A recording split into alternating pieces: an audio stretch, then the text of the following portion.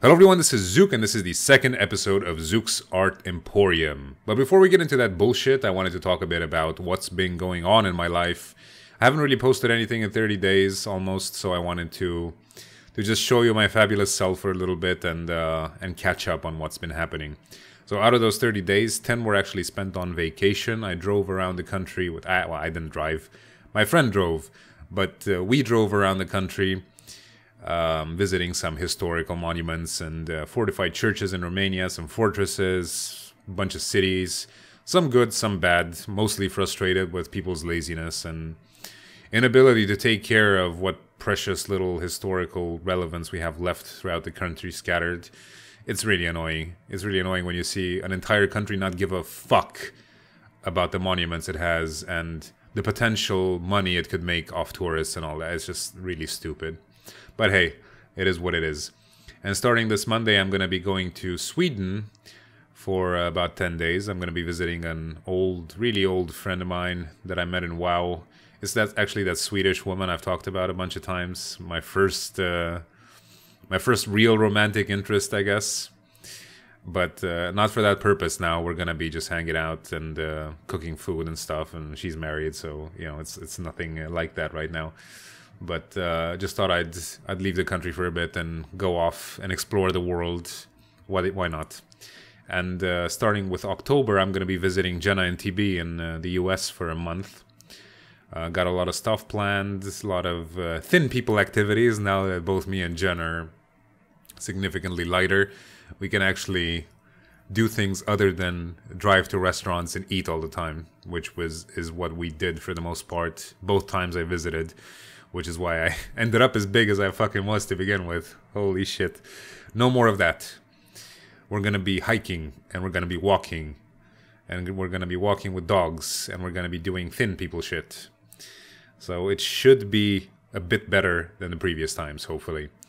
And once I get back, I want to actually start looking for an apartment seriously, because I've been putting this off for a while.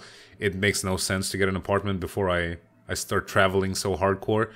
It's really pointless, so I'm just going to wait with that until the beginning of November, and I wanted to do it even before because the heat is just, when visiting apartments twice a day or 3 times a day, like the heat just kills you. It's insane. So I'm going to be doing it in the nice chilly temperature of fall, which should be significantly more pleasant. And that's basically it. You know, I've been practicing painting a lot. I've been working on a lot of projects of mine that are not really stream worthy, or they're just not that interesting. I had a huge backlog before I went on vacation, so I wanted to get some of those finished, hopefully before I travel so much again. And that's pretty much it. So yeah, I've been half lazy, half working, so that's basically why there hasn't been that much content on the channel. But there will be, hopefully, when I go to the US. I want to film some cooking videos because I'm going to make some neat stuff. I actually want to make some British food for TB. Try my hand at it, you know, stuff like steak and ale pie, fish and chips. I want to try and make those because I'm sick of cooking the same old bullshit all the time. So it's time to experiment, to taste life, to live a bit, you know, with fish and chips. Guess it works. So that's pretty much it for my life. Now let's move on to the painting bit. Alright, so this picture was sent in by Vito, who says he did it in Photoshop and he was trying to focus on details and surfaces, which is what I'm going to actually tear down, unfortunately, for Vito. But let's start with what I do like. I like the leaves. I think from a distance, I mean, the whole point of this picture is, I guess, to look at it from a distance. The leaves are quite okay. The shape is, and the contrast is generally quite nice, but one thing I have a huge problem with is in this entire picture is the obscene amount of this yellow white blinding light that he used here. He used a soft sort of brush, and this is a technique that's indeed used by people, but I mean, Vito took it and fucking ran home with it. Like, this is nuts here.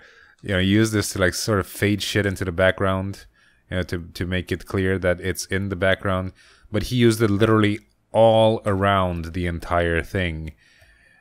I don't know, it's like God came down to focus his entire strength and power on this one tree, and it's not easy on the eyes, you know, this much white. Of course, this would probably have like some faded sort of forest in the background, you know, some of my desaturated trees or some other shit in there, but just not this much white light. Like, this is nuts here.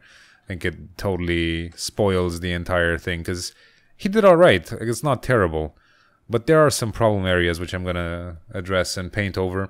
And since the previous video I made, the episode 1, got a pretty positive response in the way I went about it, which is to basically go into detail and talk about what I found to be a problem area and paint over it. I decided to make the second one the same way until the point where I deem it necessary to address several pictures in one video. But for now, I'm just going to be focusing on this one. So what are the problems? First off, Vito used a lot of green. And as I said before in a video where I was talking about it, I read in a very very well established art book, like classical art book, that people who want to illustrate green should not use the actual color green. I can't exactly remember the motivation for it, but it's just not an easy color to work with for some reason, or there was some very good reason for it.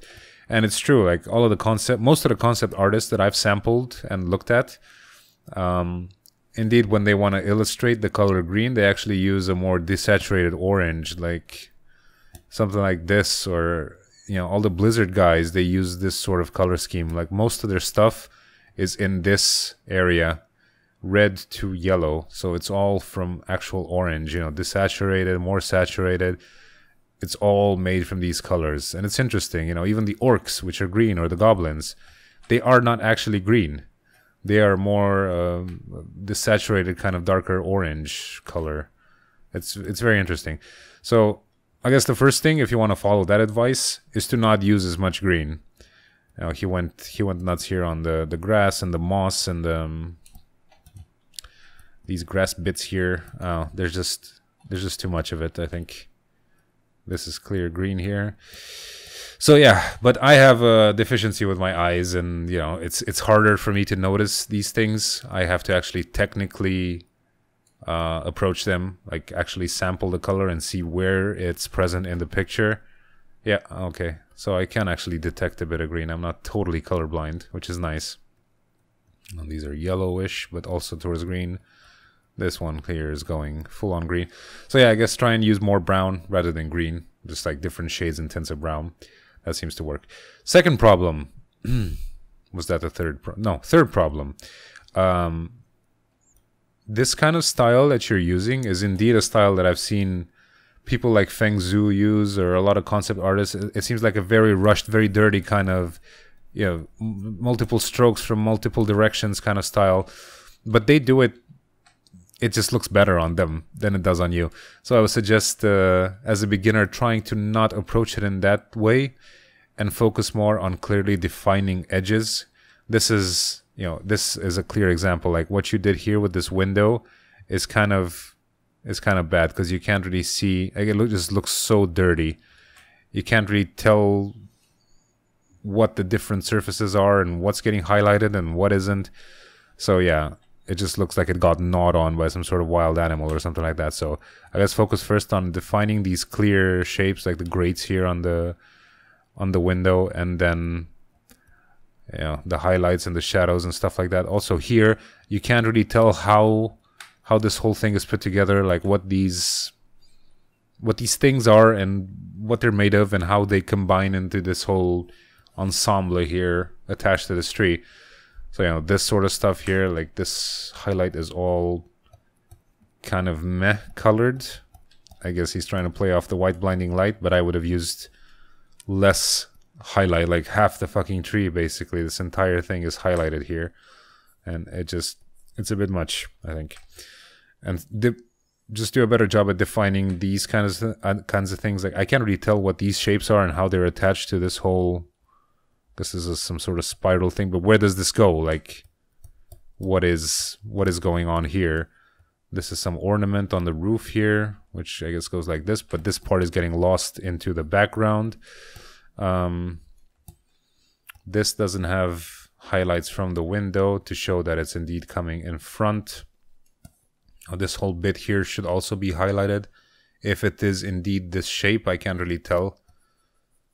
this whole thing would be receiving light. Also, the light from these windows, it's this, it really hurts to look at it.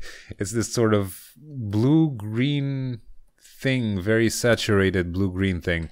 I've never seen this color being used. Like, there is no natural light or artificial light that would be this color, except some crazy 80s neon sort of contraption, you know. So, I mean, if you went with white yellow for the entire background, you might as well have gone with yellow over here too. I just think like a warm yellow light just looks better on the eyes rather than this blue-green thing. I guess he went, I don't know, his motivation. He went for the contrast thing, but it hurts. It honestly hurts to look at. So yeah, drop the blue-green thing. This is very messy overall here. Like, I can't really tell, for example, this thing, how it attaches to the roof. Like, how does it, I guess this is the separation, but how does it attach to the tree? Like, this entire area is just blur. You can't really tell what's going on here. Is it like this? No, I guess not. It should be like something like this, if we're to respect the perspective. It's just weird. Like, it looks weird how it comes together here. I can't really tell. Also, the, you know, since there, I guess the main light source is in the background, I suppose. But there's also another light source coming from somewhere here. Since this little platform is casting a shadow on the tree here, this little thing is casting another shadow. He also went with another soft air brush and like highlighted this entire object with blue, and it just looks, or that greenish thing, and it just looks off. Same here, this entire thing, he just went with the brush over it. Same here. he took a different brush for this one. He took like a grungy sort of dot brush and just went to town on it. Yeah. So I guess work on better defining these edges and surfaces. This is like a key thing that people should do when they try to draw something so complex, is make sure you can actually define the edges properly and the shapes, and show the viewer how this whole thing is coming together and how it's put together. Because it's just, when the human eye detects something that it can't understand, it becomes irritating. It's trying to figure out, like, okay, how does this whole thing come together here? And when you can't figure it out, it's annoying to look at, you know. This roof is also a bit crooked. Not that I'm helping it in any way. But yeah. What else? The cracks on the tree, I think they're a bit lazy-ish. All of these will have some sort of highlighted edge here to show that it's being hit by some sort of light, and they will have a darkened edge on the bottom to show that there is no light. It's just, you can do these really quick, but it really helps a lot in defining the cracks better. Even from a distance, see, like, it's clearly noticeable that it is a crack. And of course, if you want to go by Blizzard's logic, after this highlight, it should be darker, fading into less dark, you see? And of course, the actual highlight, if you want to get really detailed, will be on this edge. It just looks neat when you do it like this. It looks cool. Make it scratchy, give it some bullshit, give it some, like, cracks or cuts or stains, just do something like this. There's a lot of stuff you can detail with that's really fast and looks good from, see, even like that one piece pops out from the rest of it just because I did these 3 shits to it. Took just a few seconds, So you can go about this with the whole thing, just like separate these big ass bits of wood here. Define the highlighted surfaces a bit better, and the shadowed ones a bit better. But I'm gonna get into this in the overpainting process. Okay, and then just give these a little highlight wherever you want. Something like this to just define the shape. Give it some cracks. You can play with a lot of stuff here. And of course alternate, like don't make the entire thing the same color. Some bits are supposed to be darker, some lighter. So it just makes it pop from a distance. It works. on this branch, like this is terrible here. This branch, very lazy cracks, very poorly defined detail here. I'm gonna get a lot of flack again from the viewers to say that I'm just shitting on it. I talked about the good stuff. It's cool. Yeah, this could have been. I guess he was almost done here and he got lazy. I know that feel, bro. Don't worry. I do the same thing with mine. When I'm towards the end, it's like, fuck this, I'm done. CBA anymore. But it's important because this is, I guess, how would the eyes go from when I look at the picture. First thing I see are these because they're together. These two windows, like this is a crowded area, and then I guess the eye just goes like this, kind of, at least mine, this way. So this branch would have actually been quite important because this is also it's kind of standalone here. So you know, this is a different color and this is a different color, so this kind of stands out contrast wise.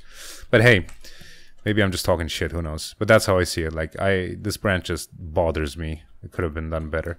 Oh, another problem with these rocks here. Sorry. You ignored the possibilities that you had with the rocks. You can actually do a lot of stuff with these. If you define these cracks better, just to make the picture more interesting. This is something that I've seen a lot in the Hearthstone art style. Like, they do this. Just define the cracks better. Same thing with the wood.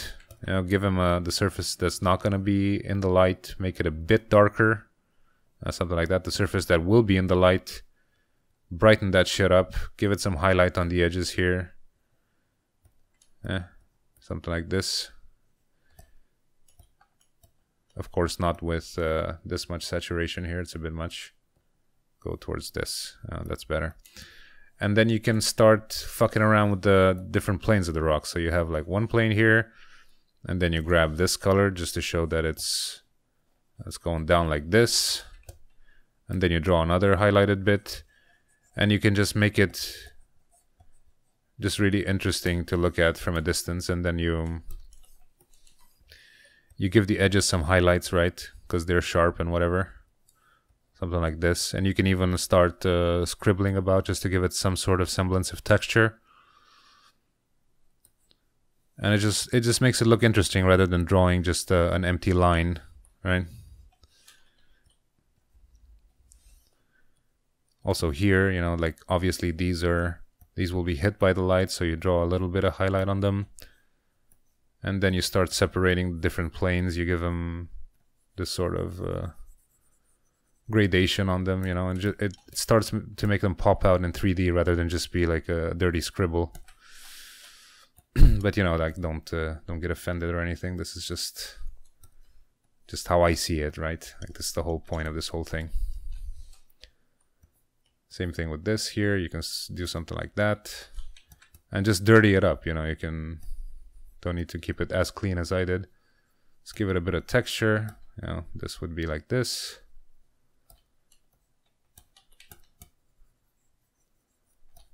See, and when you zoom out, it just looks more interesting compared to this bit here, for example. At least I think it does. Yeah, so you can do a lot with these rock type formations just to give some something interesting for the viewer to look at. Also, you can, since this I guess is the main area where the action happens, you can fade these away a bit into not as much contrast. And same here, just lighten these until it loses most of its contrast. And so the main focus will be in the actual central area. And you can even do it newbie style, like I sometimes do it, and just grab something like color dodge or whatever, and just give this whole area a bit more bang. Maybe not with that much yellow, green, but you know, just amplify the contrast in this area. So the eye looks here. You know, this is obviously going to be the central point. This is also another pretty highlighted area, and it just, yeah, basically makes it look more interesting. These stairs here, I don't know what's happening here. Again, it's one of the situations where the shapes are just not very well defined. So I'm not entirely sure how these steps are supposed to look like. A bit too nuts with the the white highlight, like this is probably wood or stone, so I would imagine it doesn't shine that brightly, really, in any circumstance. So you would have, you know, just the edges, boom, like that. Then you can give it a bit of color if it's wood. I'll just make it like a bit more saturated here.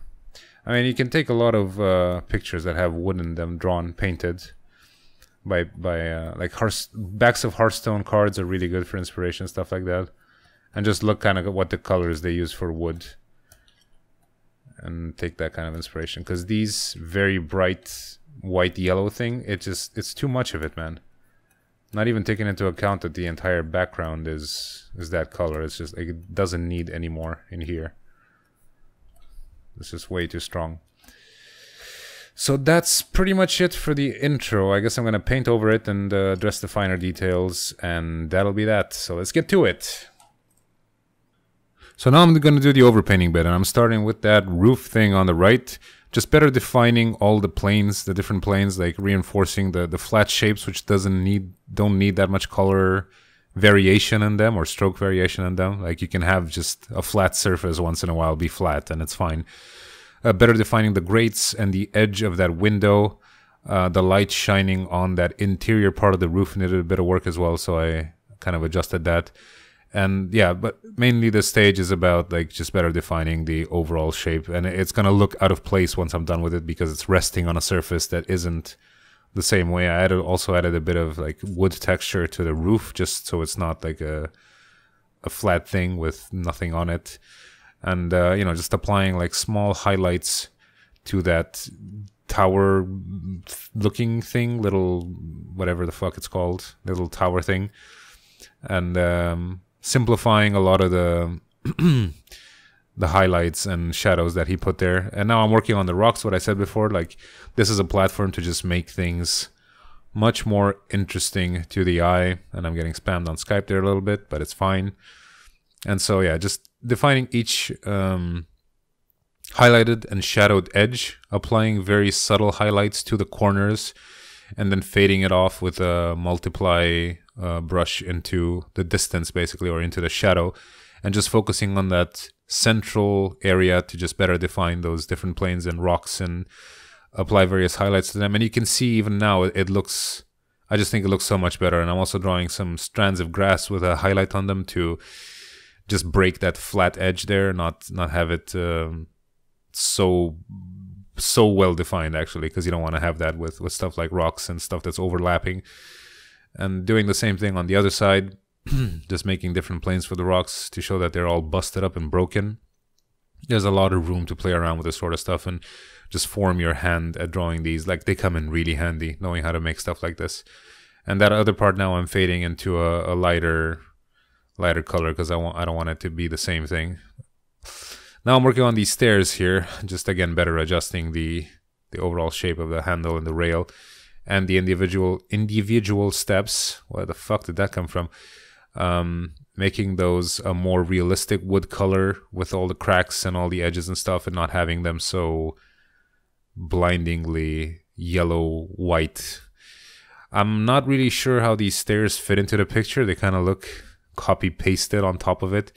Like there's no structure holding them on top of those rocks. Like the perspective is off, but I'm not going to address that because that'll get fixed in time, obviously. But I just wanted to focus on the details, and that's what the main point of this picture was. Also drawing some moss and strands of grass there with a very subtle highlight on them. It just makes things interesting. Like it busies up that entire area. Now I'm working on this other platform thing, and as I said, like drawing the things which are supposed to be lit by that weird, disgusting green-blue light. Also remembering the different shadows, like the central rail is going to cast a shadow on that little windowsill. The roof is going to cast a shadow on the supporting pillars and whatnot. Just these little details. The hole, or the entrance into the treehouse, also needed a bit of defining because it just was red. Like, I don't know why he chose that color. Or maybe that's dark brown and I can see it properly. No, it looks red. It looks overly red. But I left the red in there and just darkened the back part of it and just better reinforce the idea that it's leading into the inside of the tree. And now I'm gonna take that entire branch which I've been complaining about since the beginning and just completely paint over it because it irritates me. And just, I guess this was meant as an example to show like how I would do it. Instead of focusing so much on those insane highlights, it's better to just create an interesting texture within.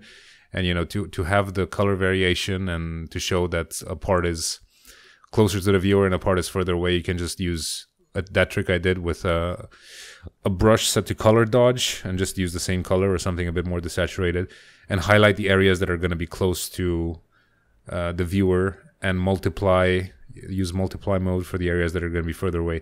So now I'm using a more saturated, lighter brown for the top part and a more desaturated brown for the bottom part, because that's going to be facing the ground basically. But at the same time, the light is going to be bouncing off that grass, so I'm going to be also using a bit of more saturated, lighter brown towards orange, just to show that the light from the grass is bouncing on the underside of the branch. Just little things. But what I'm mostly focusing on is creating that bark texture, not going too nuts on the details, just kind of focusing on see what I'm doing there. Like I used color dodge again to just brighten up that big curvy part. And now I'm just applying some very subtle highlights on the bottom and on the top. Nothing like what Vito did with the white highlight. It doesn't need to be that white. You can just achieve the same effect with lines and it looks much neater. So I'm using a desaturated gray on the underside and a brighter color on the top side. And it just, from a distance and from close up, it just looks, I think, much, much better. So that's going to be it, what I'm going to be doing on this picture. Hopefully it's been useful to you guys. And yeah, see you for the next one. Thanks for watching. Bye-bye.